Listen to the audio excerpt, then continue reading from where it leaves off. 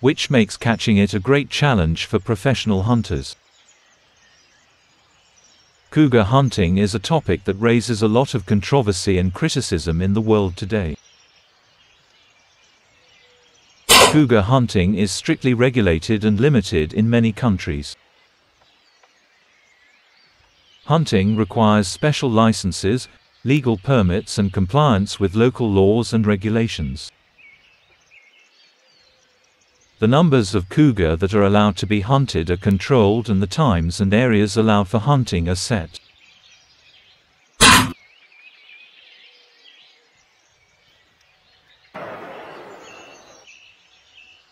It is important to understand that sustainable and responsible wild hunting plays a crucial role in conserving threatened species and their natural habitats. Hunting must be done ethically, under the supervision of specialized local guides and in accordance with strict government policies. Meat and other parts of the animal must also be exploited responsibly in accordance with local laws and traditions. We must understand that conserving biodiversity and wildlife requires a balance between animal rights and human rights. Hunting must be done responsibly and in an organized manner. Its impact on the environment and its impact on cougar numbers and the ecological balance must be taken into account. Promote community awareness and sustainability in wild hunting activities.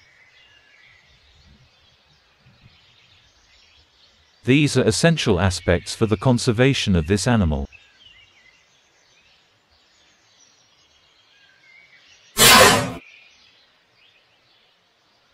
And maintain the balance of the ecosystem in the areas where cougars live. The next clip is about the crocodile hunting, the strongest living reptile. Crocodile hunting is a common activity in areas where crocodiles are found, such as tropical countries and the tropics.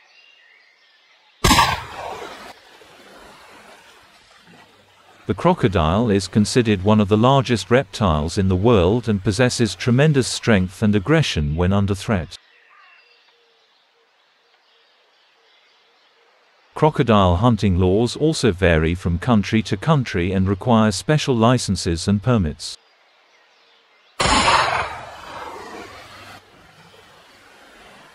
Crocodile hunting is usually regulated by local authorities. Laws include the minimum size of an alligator allowed, specific hunting methods, and specific time periods. As for bear hunting, it is popular in some areas around the world. For recreational and sporting purposes, bear meat is obtained. Bear hunting requires special licenses and permits in most countries. It is usually strictly regulated to control bear numbers and maintain the balance of the ecosystem.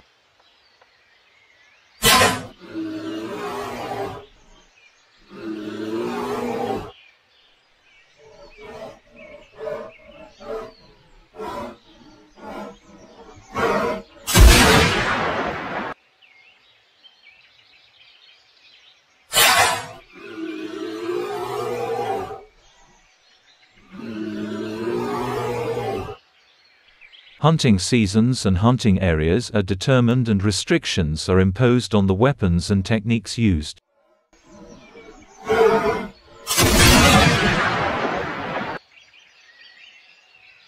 Monkey hunting is a highly controversial business. Although there can be an ancient tradition of monkey hunting in some traditional societies.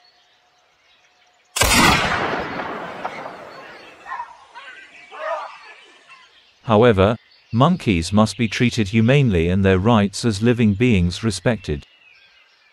As for hunting monkeys coming to destroy crops, it is a practice that contradicts the concept of preserving biodiversity and wildlife. Although monkeys may cause damage to agricultural crops in some cases. However, there are many other methods that can be used to deal with this problem and preserve wildlife at the same time.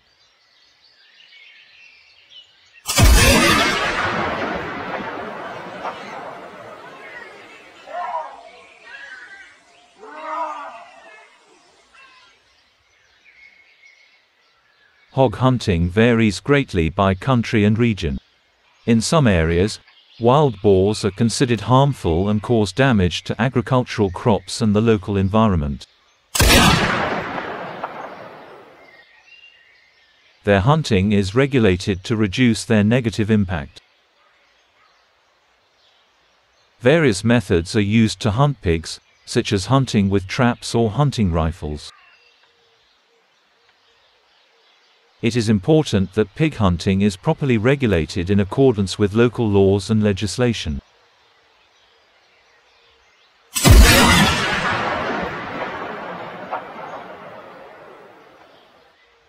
Animal welfare must be taken into account and the balance of the local ecosystem must be maintained.